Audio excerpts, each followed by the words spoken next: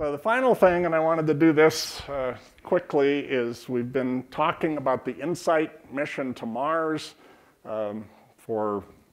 since it landed about a year and a quarter ago.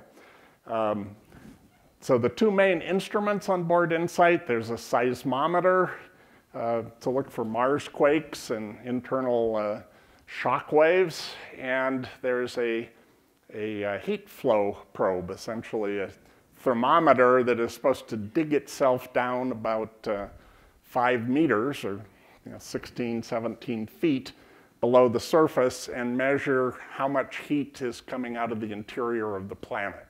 So that gives you an idea of if it's got a molten core, how hot the inside of the planet is, and then the seismometer looks for activity either from Mars quakes, sorry, I almost said earthquakes, or meteoroid impacts that could even cause landslides.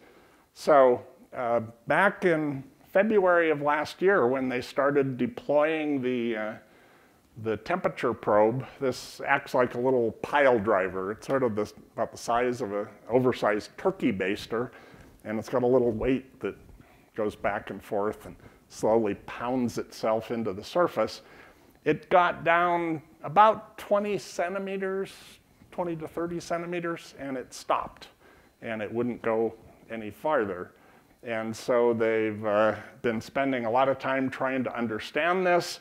The thinking is that the surface that they're digging through is very loose, and so it doesn't provide enough friction on the sides of the probe to keep it in the surface. So instead it starts backing itself out or just bouncing back and forth. And so here's the probe itself. There's the data cable and the power cable that go into it. And so what they started trying to do is use the sample scoop on the robot arm on board the lander to push down on the surface and hopefully compress it and give it a little more friction.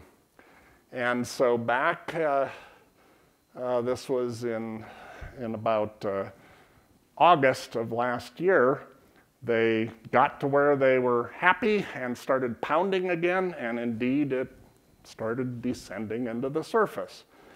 And then, unfortunately, the next step when they tried to continue is it backed itself out of the surface.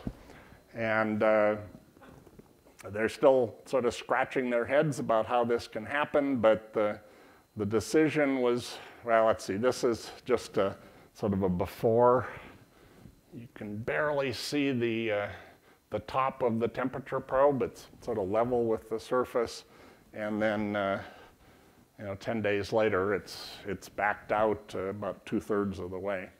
And so what the decision was is, okay, in addition to pushing on the surface with this scoop, and the scoop is about yay big, they would push, and then they call it pinning the probe, where they push sideways to try and give it a little more grab.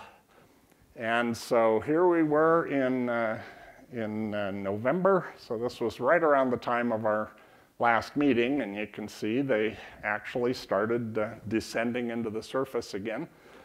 And then in the middle of December, they continued, and it was going the way that they expected it to. And right before Christmas, it continued, and they took Christmas off and came back just about 10 days ago, and here we go again. It's backing itself out. So the head scratching continues, but there's sort of two options now. One is to move the scoop to the other side and sort of push this way, sort of out of the screen. And then the one that they're most reluctant to do is you put the scoop right on top of the probe and try pushing down. And the danger of that is this cable. If they slip or they nick the cable, it's game over.